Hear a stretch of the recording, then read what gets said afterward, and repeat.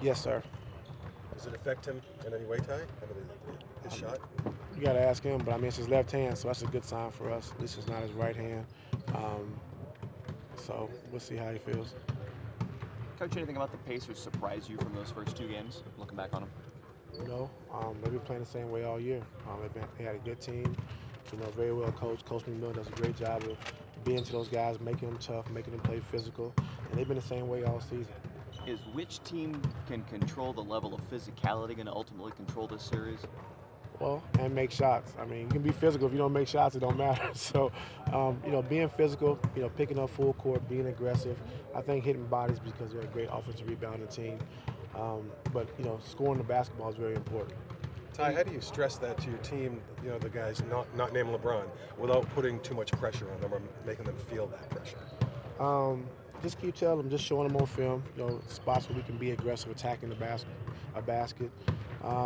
Pick and rolls, we got to get downhill versus their big, DHOs or dribble handoffs, coming off and turning the corner, being aggressive, getting into that paint, because they're a help team, and then we can kick out, we can get shots and get threes. So we just got to be more aggressive attacking the basket and make them play us at the basket and then look for our shooters on the perimeter.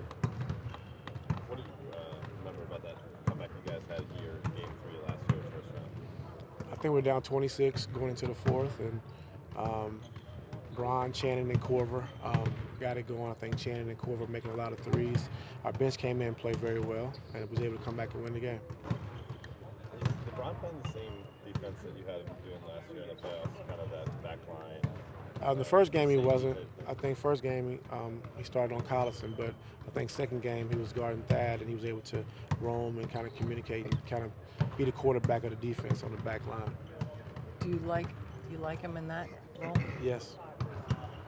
Are you kind of curious who's going to kind of step up and help LeBron? I mean, it seems like, I know you got a lot of people who it could be, but I mean, just as far as scoring the basketball, I mean, the guys are helping LeBron as far as defensively. I think they're doing a great job.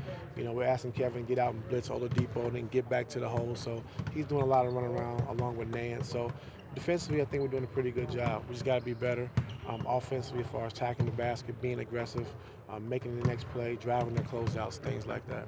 do you get a playing sense? with more pace. Do you get a sense though that are you trying to convince them, that I mean, it kind of looks like the moment is too big for them. Is there anything you can say to some of those guys to relax them or anything? No, I think they're fine. I think, just getting adjusted to the playoffs and how it feels to play on this team.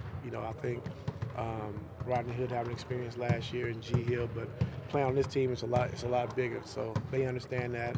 I think Clarkson and Larry Nance are doing a good job for their first time in the playoffs. So just got to continue to keep getting better. Everybody good? Thanks. All right, thank you. Yes, sir.